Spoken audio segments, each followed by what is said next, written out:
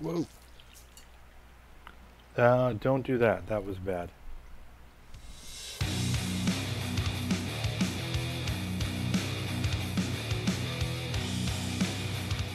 Aloha and welcome back to Practical Printing, and welcome to another episode of SLA 101. Today we're going to talk about taking nasty used isopropyl alcohol, IPA, that you've used to process your resin prints from this to this. So let's do it. Okay, so this is a fairly easy but tedious process, and it's going to require just a few things that you may have around the house. You'll need paper coffee filters, a turkey baster, a reusable mesh coffee filter, and some containers to process it back and forth. I picked up a good glass one for my raw dirty materials that are going to collect the junk, and you also, of course, a scoop is handy. And the other containers I picked up, as I deviated there, are just some generic cheap plastic ones that are fairly disposable. And these will hold the cleaner IPA as we process it. And then, of course, a recycled orange juice container that you've washed out good is a good final resting place for it. Or if you've saved the bottles from IPA that you've used, you can put it back in those. It actually takes several days, a little bit at a time. And we'll meet back here at the end once we're done. What we're going to start off with for step one is a reusable coffee filter basket, coffee filters, paper towels, IPA that you need to clean, and a glass, in this case, a glass sun tea container. Still a little bit of white goo in the bottom there that didn't come out last time. Very slowly, basically, we're going to take the turkey baster, suck up some IPA, and a little bit at a time we're going to run it through the filter. This first step, what that's going to do is it's going to filter out any of the gunk that's already in the IPA and catch that in the paper filters. Now, the reason I don't just pour it in is because I want to be able to control so that there's airflow going through, and when this filter eventually gets clogged up and I need to change out the paper, I don't want it so full of the alcohol that I can't just easily swap it out. You can tell that we're not filtering out any color at this point because the pigments are still blended with the liquid. All we're trying to get is particulates out at this point. And you'll see when I get to the bottom of this what I'm talking about. I'm going to pull the basket out of here, set that aside. You can see some of the white buildup on there where it's exposed in here, and we're going to basically scrub that out and clean it later. Most of the sediment is here at the bottom, which you cannot really see. So far we're doing good. We've made it this far on one filter. If you can see here, bottom of that pan, that milkiness, that is what settles to the bottom of the IPA after you've done prints after a while. So we're going to now do two things. We're going to take this pan and wash it, and then we're going to close this up, and I'm going to leave this in the sun for a day or so. Got some good sunny weather right now, so it hopefully goes quickly. Once it's been in the sun, that same white powder that's inside of here will start to congeal and settle along the bottom. So at that point, we'll just repeat the exact same process with the turkey baster, and we'll transfer it from here into another container, clean out the sediment, and then we'll do it back. And we're going to go back and forth 2 or 3 times until we've filtered all of the settlement out. And you can see how bright orange that is. I've been doing a lot of orange resin recently. If you compare that to, this is after it's been processed and all the sediment's been extracted from it as much as possible. Okay, you can see after sitting outside in the sun for a few days that the alcohol separated and all the resin kind of hardened up into a gloop. And we're going to use, I have these plastic jars as temporary containers here, and we're going to do the same process, but we're going to try to get as little of that white goop that's separated out as possible. Depending on how dirty your resin was will dictate how much of your IPA you'll be able to salvage. And you can see there that I'm starting to get some of this white gloop where it's caked up. So that's going to clog our filter, but we're going to keep going and try to get as much as we can. See the gloop in there? It looks like almost like a custard. Just so you can see, that's the stuff that comes out of the resin. It's literally like custard. So while that drains, because it's going slow, we're going to try to scoop out the gloop.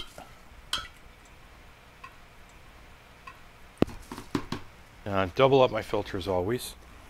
With a clean filter, we're just going to go back to porting it over. And you can already tell that there's quite a bit of that white resin that's getting transported over. So this is the point where we start to change filters quite a bit. Squeeze all the goop out, and that's going to go into a different trash bin.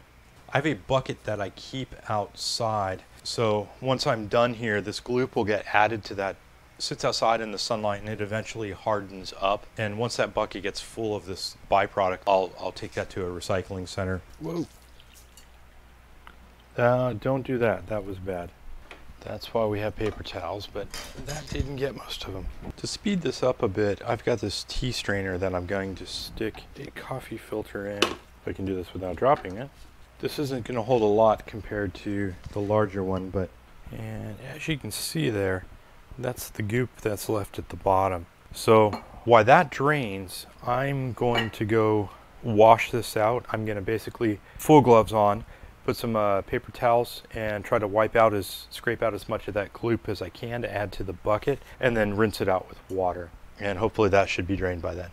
Okay, so it's not perfect. Nobody's going to be drinking sun tea out of that again, but it's clean enough for our purposes. So we're just going to set it aside because we want to make sure that it's 100% dry before we ever use it again. And this is about as low as it's going to get. So let's toss that filter. At this point, as you can see, that's what our IPA looks like. Now we're going to repeat this process one more time into this other guy. Yes, I know it's a sun tea container and I could probably use the valve if I wanted to, but I still like to use the turkey basters so I have a controlled amount. Plus this cleaner IPA actually washes out the inside of the turkey baster. Okay, now we're going to reverse that process one more time. Pretty sure that all of the chunkies are out of it at this point.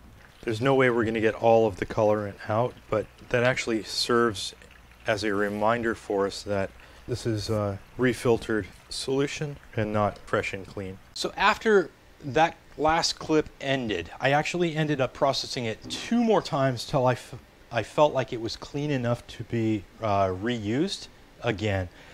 And as you can see, we started off with this much IPA and we ended up with that. So there is a lot of loss in the process.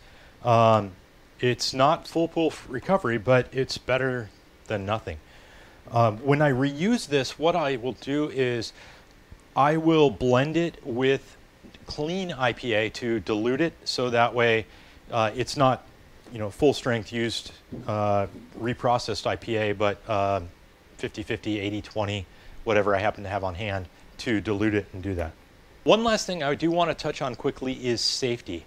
Throughout the video, you saw me use a couple of different things. There were parts where I was not using any hand protection, parts where I was using these thin gloves, the disposable kind that we would usually use when processing prints, and these guys. Now, if I'm not touching or handling the materials at all, for example, during the early parts where I was just extracting it with the turkey baster, and I didn't have any skin contact with the IPA, it's isopropyl alcohol, and I personally didn't feel like I need to glove up or protect myself for that.